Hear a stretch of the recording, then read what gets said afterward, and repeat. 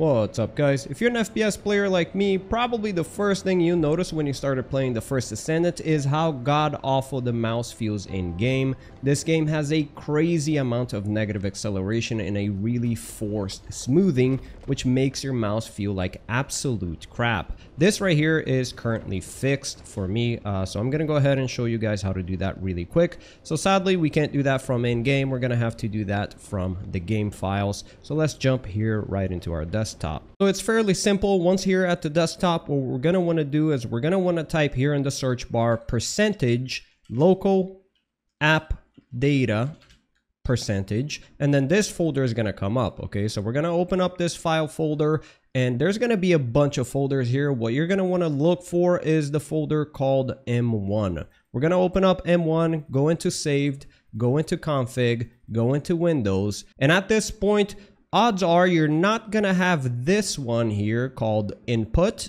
So I'm gonna go ahead and delete that to show you guys how to create that, as that's going to be the configuration setting that we're going to create to fix this. If you do have it, great, just modify the command I'm about to show you. If you don't have it, what you want to do, right click, new, text document, and we're gonna open this bad boy up. After opening this text document, we're gonna copy the following command. Okay, we're gonna have this in the description box below, so in case you want to just copy that and be a bit easier, this is gonna be the command. This is just gonna disable the mouse smoothing, which is what causes that horrible negative acceleration and all that forced smoothing onto your mouse that makes the game feel like crap. Anyways, we click on file, save as type. We're going to select all files, and from this point on we type input with a capital I.ini,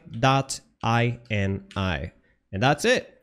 That is literally it. We're going to see here right there is the configuration setting we've just created, and that is literally it. The next time you open up TFD now, or the First Descendant, it's going to be gone. I probably should have mentioned it's best if you do this with the First Descendant closed.